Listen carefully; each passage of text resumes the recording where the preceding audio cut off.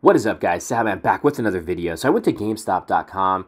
I typed in DC Multiverse, Mcfarlane DC Multiverse, and what popped up was the brand new, I don't even know what series this is, if it's supposed to be Series 2, Series 3, but I found the brand new Batman White Knight action figures by Mcfarlane Toys. So these are up for pre-order right now at $24.99. I know GameStop is a little more pricier when it comes to their Mcfarlane action figures, because I know retail on these is $19.99, but I figured let me go ahead and show you guys the pre-order. It's supposed to come out in what are we in right now? June. It's supposed to come out in July, but I mean, I think this is wrong either way because the Arkham ones are supposed to be coming out in like mid-June, and those are already out. But I figured let me go ahead and show you the images. So that White Knight Batman looks awesome, and then we have the Curse of the White Knight Azrael, and this one looks awesome, man. I mean, the cool thing about this too is the sword.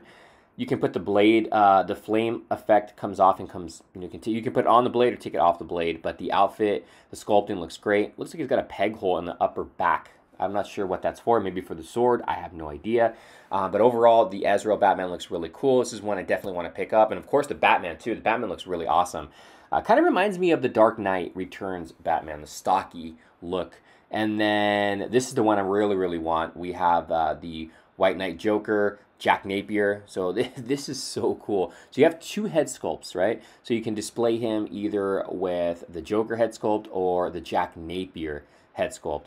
Very awesome. And then he comes with the long gun, which is something cool because if you have like an '89 Joker Batman, you can use that to display, if it fits in the hand, to recreate that Batman scene from the Batwing from the '89 Batman. But very awesome to see these up for pre-order. I can't wait to get these. I'm definitely picking up all of them. I love the Mcfarlane Batman figures overall. The DC Multiverse, I should say. It's just really cool. Again, these are up for pre-order at GameStop.com. And they also have, of course, the other DC Multiverse figures. See, the Joker's right there. That's priced at $26.99. Jeez. But that is one I do want to pick up, so hopefully I'll find it at a Target or at a Walmart. I don't know. We'll see. We'll see what happens. But you guys let me know in the comments below. Is it a pickup? Is it a pass? We'll see you soon. Later. Well, subscribe.